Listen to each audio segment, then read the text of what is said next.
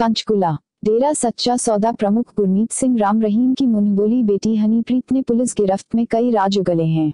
उन खुलासों में से एक पंचकुला हिंसा में हनीप्रीत के शामिल होने की बात कबूलना भी शामिल है। 17 अगस्त की मीटिंग में के बाद हनीप्रीत एक दिन में 10 वीडियो बनाती थी। हनीप्रीत का मोबाइल फोन व लैपटॉप है डेरे की चेयरपर्सन विपासना के पास। 26 अगस्त को ही सिरसा डेरे में मोबाइल व लैपटॉप विपासना चेयरपर्सन को सौंप दिया था। हनीप्रीत की लिखी डायरी भी विपासना के ही पास। डायरी में है डेरे से जुड़ी घटनाओं और लेन देन का ब्यौरा। पंचकुला में दंगा फैलाने वाले 4 और आरोपियों को गिरफ्तार करने में पुलिस ने कामयाबी हासिल की है। गिरफ्तार किए गए आरोपियों में सतनाम सिंह, बूटा सिंह, जय भगवान और महेंद्र सिंह शामिल हैं।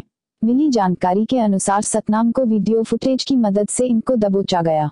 उसके बाकी साथियों के बारे में पूछताछ की जा रही है।